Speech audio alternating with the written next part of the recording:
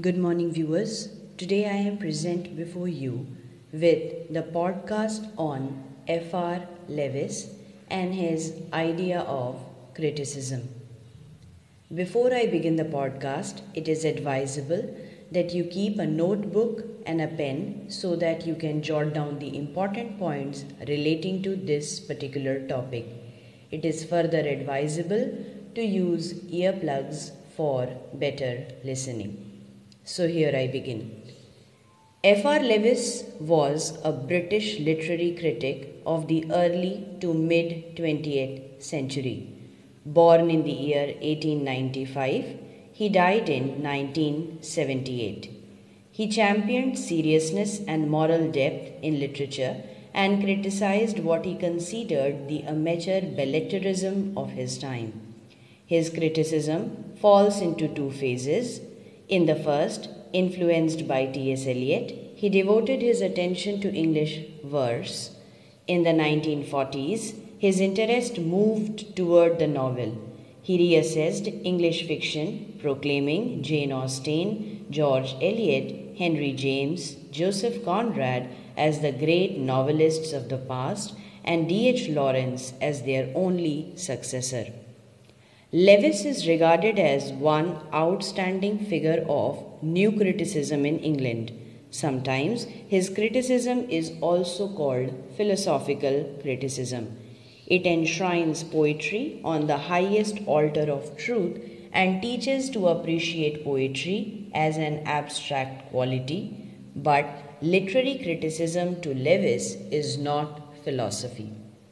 In his essay, Literary Criticism and Philosophy, he says, "The critic, the reader of poetry, is indeed concerned with evaluation, but to figure him as measuring with a norm which he brings up to the object and applies from the outside is to misrepresent the process. The critic's aim is first to realize as sensitively and completely as possible this or that which claims his attention, and a certain valuing is implicitly in the realizing. As he matures in experience of the new thing, he asks explicitly and implicitly, where does this come? How does it stand in relation to how relatively important does it seem, and the organization into which it settles as a constituent in becoming placed is an organization of similarly placed things, things that have found their bearings with regard to one another, and not a theoretical system or a system determined by abstract considerations. The business of the literary critic is to attain a peculiar completeness of response and to observe a peculiarly strict relevance in developing his response into commentary. He must be on his guard against abstracting improperly from what is in front of him and against any premature or irrelevant generalizing of it or from it. His first concern is to enter into possession of the given poem in its concrete fullness, and his concern is never to lose his completeness of possession, but rather to increase it. In making value judgments and judgments as to significance, implicitly or explicitly, he does so out of that completeness of passion and with that fullness of response. He does not ask, how does this accord with these specifications of goodness in poetry? He aims to make fully conscious and articulate the immediate sense of value that places the poem. Leavis is also studied as a leader of cultural criticism, who advocated and practiced the authenticity of literary criticism propounded by Arnold, Lionel Trilling, Raymond Williams.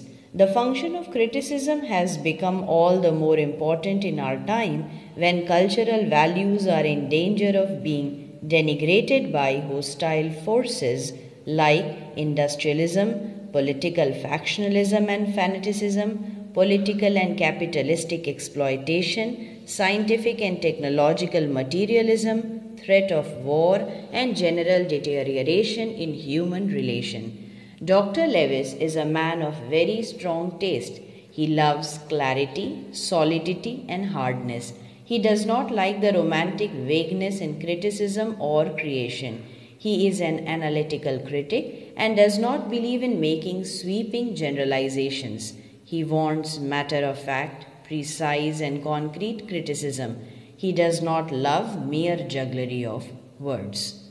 Throughout his career, Leavis was partial to writers who represented a morality characteristic of rural communities prior to industrial revolution. In the face of what he called the crisis in modern culture, Leavis demanded that literature evoke a positive view of life and promote values he deemed essential to the preservation of a humanistic culture. Ultimately, Leavis judged a work by the type of moral values it affirmed. This part of his critical method is extremely vulnerable to disapproval, particularly because Leavis never offered a fully developed theory to support his views. Rather, he believed that theorizing and philosophizing serve only to distract the critic from the primary and difficult task of evaluation. So, this was a small note on how F.R. Leavis looks at the whole idea of criticism. Since we all know that criticism from the very beginning till the modern times continuously evolved depending on the needs of the society, so when we come to F.R. Leavis, it has a very different tendency of interpretation and further output.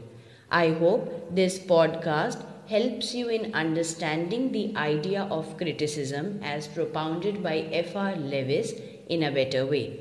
Please do like, share and subscribe to the channel, and in the comment section below share your feedback, or if there are any questions pertaining to this podcast, feel free to ask them. Thank you for your valuable time. Here's wishing you a great day ahead.